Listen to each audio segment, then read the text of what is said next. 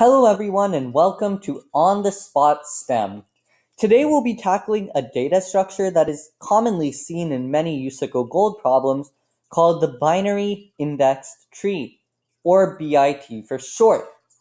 Now, what is the purpose of this tree?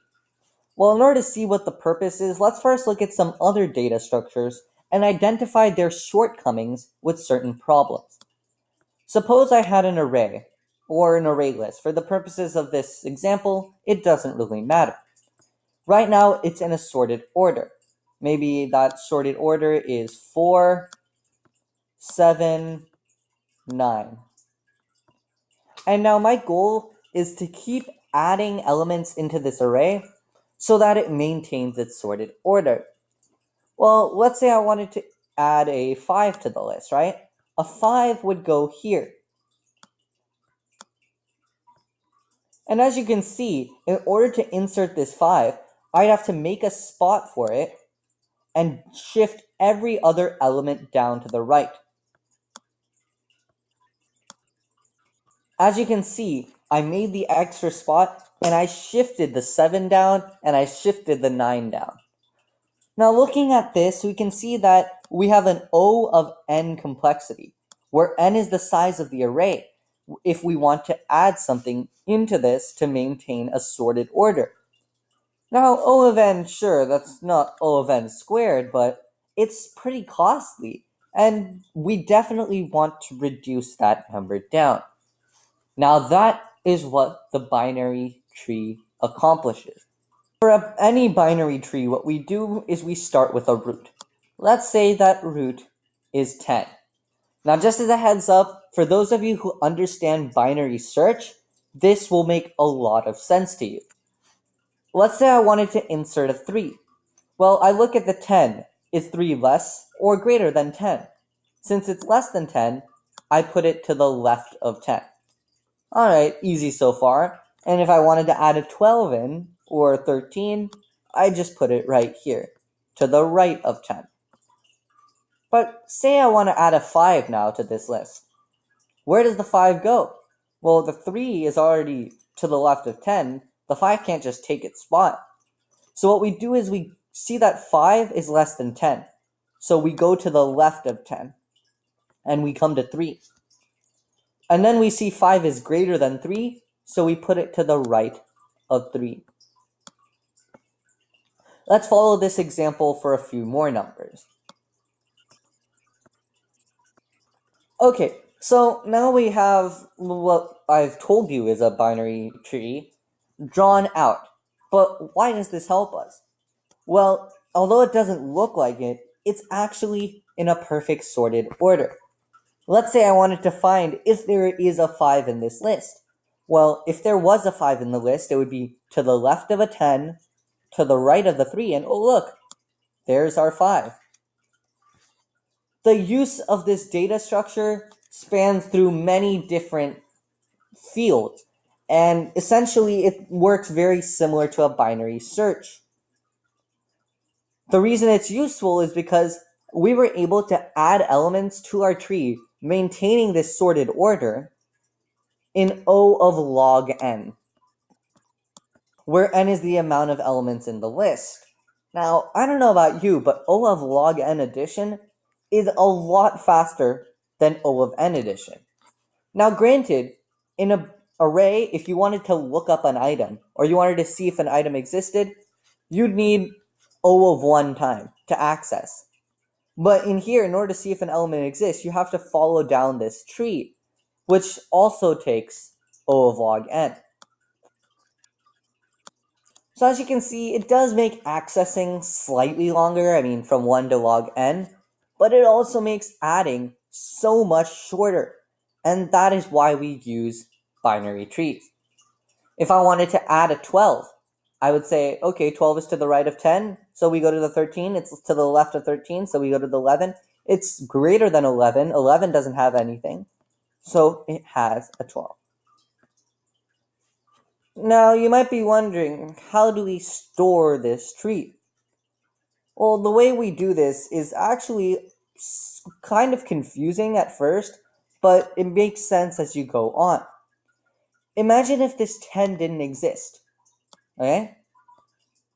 Well, this, whatever this 3 starts off, is a tree itself, right? It has the same properties as our original tree, except it's just a little smaller. And this is also a tree, what branches off from the 13. And they were all joined to this 10. Okay, so the way we think about a binary tree is that we start off with a value. In this case, it's 10. And 10 is a tree, sure, and it owns a tree to its left and a tree to its right. These are both their own trees. So you might be wondering, well, how do we identify leaves? And for those of you who are wondering what leaves are essentially these items at the end of a tree who don't branch out into anything. Well, the key word there is they don't branch out into anything. Their left tree would be null, and their right tree would be null. And this makes our calculations a lot easier. Suppose we wanted to find the minimum value of this tree and the maximum value of this tree. How would we do that? Well, the minimum value is right here, it's 0. The maximum value is right here, it's 17. And as we can see, the 0, we just got that by going left node, left node, left node, until we got to 0. And to get to 17, we just keep taking the right path until we get to 17. And that's actually how we find the minimum. While we still have a tree to our left, go down it. So 10 says, okay, I go to the 3 tree. 3 says, I go to the 1 tree. 1 says, I go to the 0 tree. And then 0 says, I don't have any trees next to me. I must be the minimum. So let's look at how we implement trees in Java.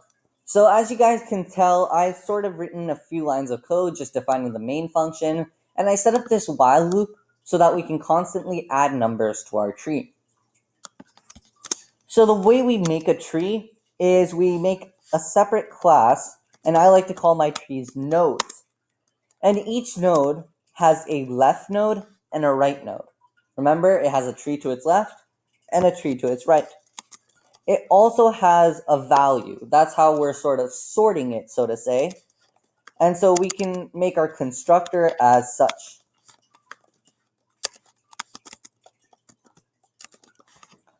Now that we have our tree set up, we want to define our root somewhere. So we can just say node root equals new node. And let's say, like we did in our example, our beginning node is 10. As our user gives us an input of what they want added to the tree, we want to be able to say, okay, call an add function that takes in a root and add. So now we need to create our own add function. So let's do that. As you can see, it's of type void because when we add, we don't need to expect anything back in return. So how do we figure out where in the tree we need to add it? Well, if the value of add is less than whatever root's value is, we want to go to its left tree. If it's greater, we want to go to its right tree. So it's similar to a binary search, and we actually use recursion to aid our approach. So if the root value is less than the value that we're adding in, we first want to make sure this isn't where we should add it. We do this by checking, okay, does the right node of the root, is it null? Does it not have a tree coming out of it?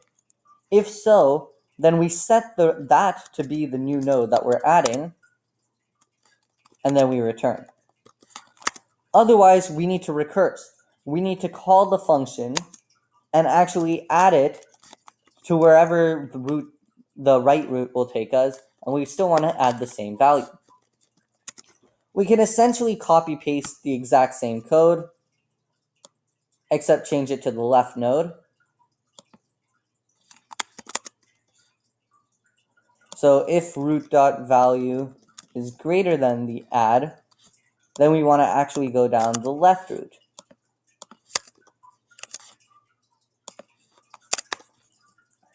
Now there is the case of if it's the same, but for our purposes, just so you guys can get a better understanding, let's assume everything we're adding is distinct.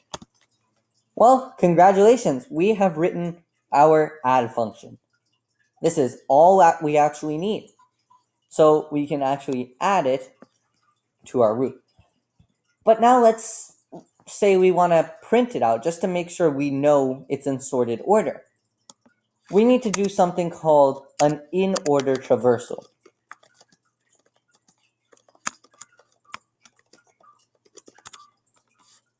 And for such a complicated name, it's actually really simple.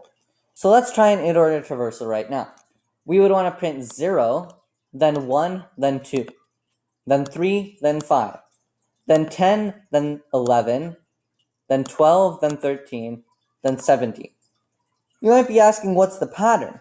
Well, the pattern is that we started at the leftmost node, went back up to our parent.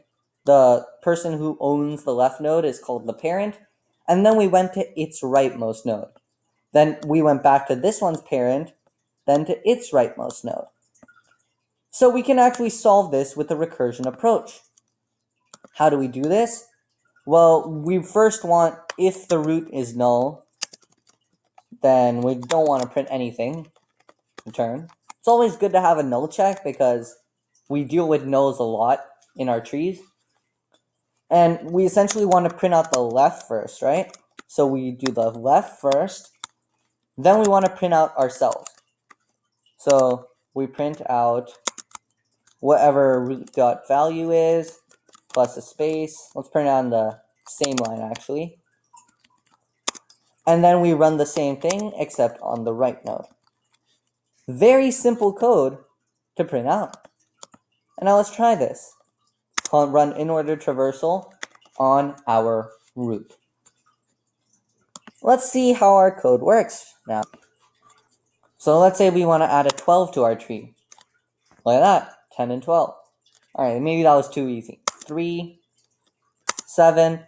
As you can see, we're maintaining it in sorted order, and it's working flawlessly.